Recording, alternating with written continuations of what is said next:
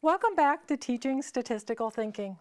In the videos up to today, we've been talking about how do you describe the distribution of a single variable using graphics, bar charts, histograms, and box plots, and via number summaries for center and spread. Today we start where we're going to look at is there a relationship between two variables, and we're going to start with the simplest case, looking at the relationship between two categorical variables using a graphic called a mosaic plot. We're going to use our movie data set. Recall that there were 134 movies. I want to look at the relationship between whether a film was produced either by an independent or a major studio, and how that relates to whether the production budget fell into the first, second, third, or fourth quartile. Of our 134 movies, 24% were independent and 76% were made by a major studio. The quartiles are split so that 25% of the movies fall into each quartile.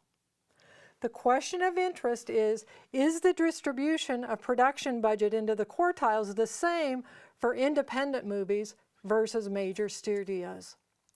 Now, one way we could look at that is we could draw two bar charts.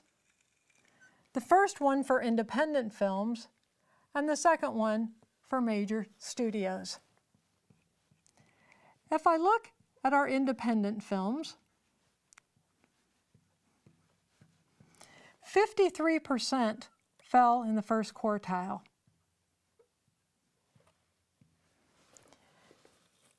19% fell in the second quartile.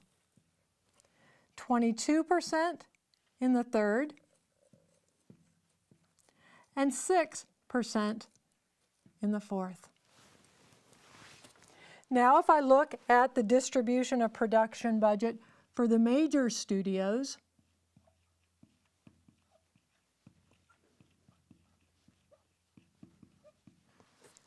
I see that 17% fell in the first quartile,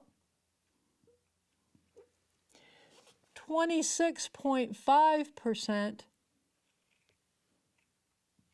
fell in the second quartile, 26.5% fell in the third quartile, and 30%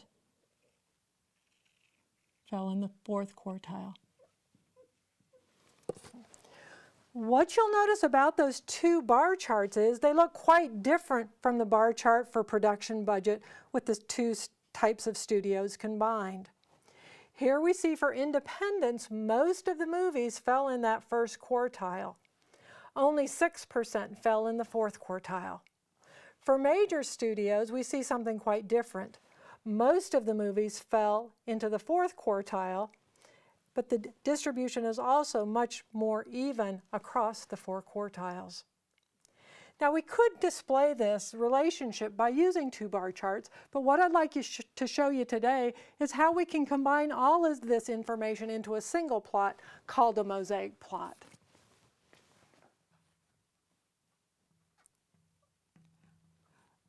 A mosaic plot is really just a Venn diagram.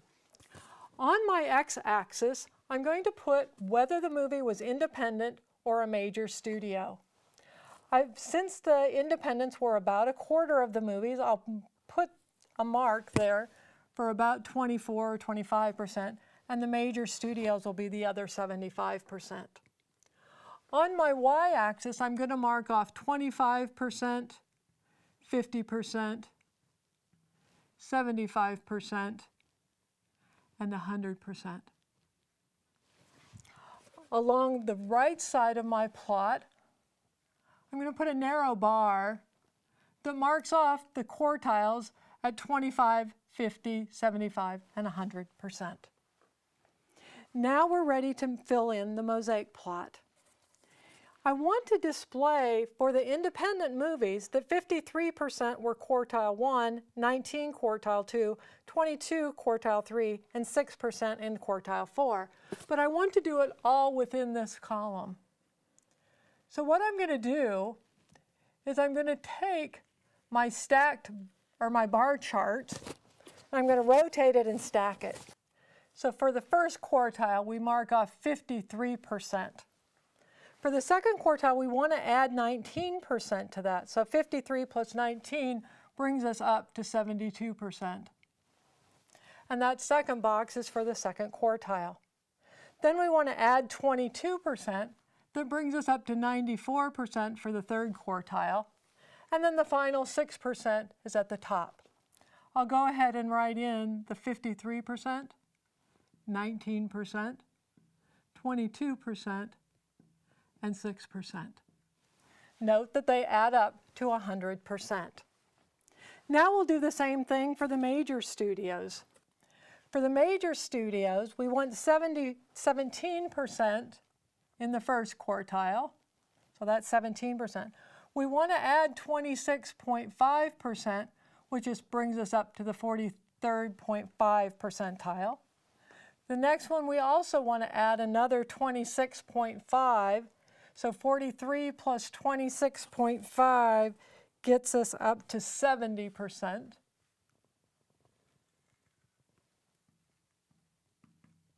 And that leaves our final 30% for the last quartile.